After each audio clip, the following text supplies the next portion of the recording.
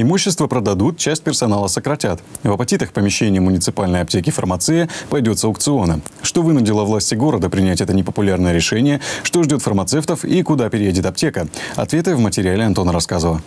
Информацию о переезде восприняли очень болезненно, рассказывает фармацевт Светлана Анатольевна Пономаренко. Фармация она пришла работать в 1981 году. За 38 лет была свидетелем многих времен. И работали в 2 смены, и людей было больше. Был производственный отдел. То есть все было. Мы также готовили лекарства. Все было. Но, видимо, время другое. Мало того, что время, еще и конкуренция со стороны сетевиков. Согласно данным сектора развития предпринимательства, в Апатитах 13 аптек и 5 аптечных пунктов. Еще одна аптека планируется к открытию в бывшем Тимуре. Помимо конкуренции, самая главная причина продажи помещения – экономическая несостоятельность предприятия. Мы понимаем, что вот одно здание необходимо продать, что в первую очередь рассчитаться с кредиторами. Это достаточно большая сумма, там в районе 4 миллионов рублей.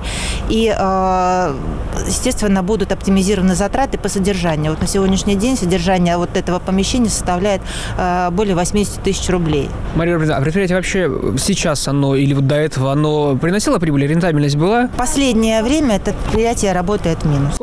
Таким образом, помещение площадью 580 квадратных метров на Космонавтов 15 продадут с аукциона. Старт 12 миллионов рублей. А аптека МУП «Фармация» переедет на Дзержинского 1, где есть условия для изготовления мази и лекарств, а также хранилище психотропных и наркотических медикаментов. Оборудовать такие же на Космонавтов – дело затратное. Следующий шаг – сокращение штата аптеки. Сокращение есть, уже получили уведомления люди, но все выплаты, они предусмотрены. И в марте месяце будет произведена выплата, как и при увольнении всех соответствующих там неотгульных отпусков, необходимые выплаты там в течение определенного времени при увольнении. То есть все затраты, они уже предусмотрены в бюджете предприятия, они есть. О каком количестве людей идет речь? 12 человек будет сокращено.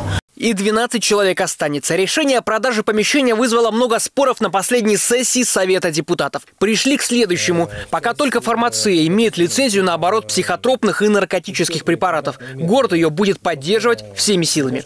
Но для решения долговых проблем депутаты проголосовали за продажу. Но высказались проверить остальные МУПы.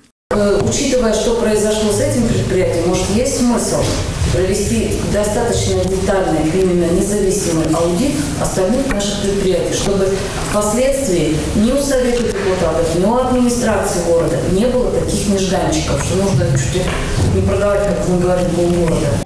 Будущее муниципальной аптеки туманно. С одной стороны, есть социальный заказ. С другой, она не конкурентоспособна в условиях рынка. А городской бюджет не фонд поддержки, чтобы подпитывать неэффективное предприятие. Время сейчас не то.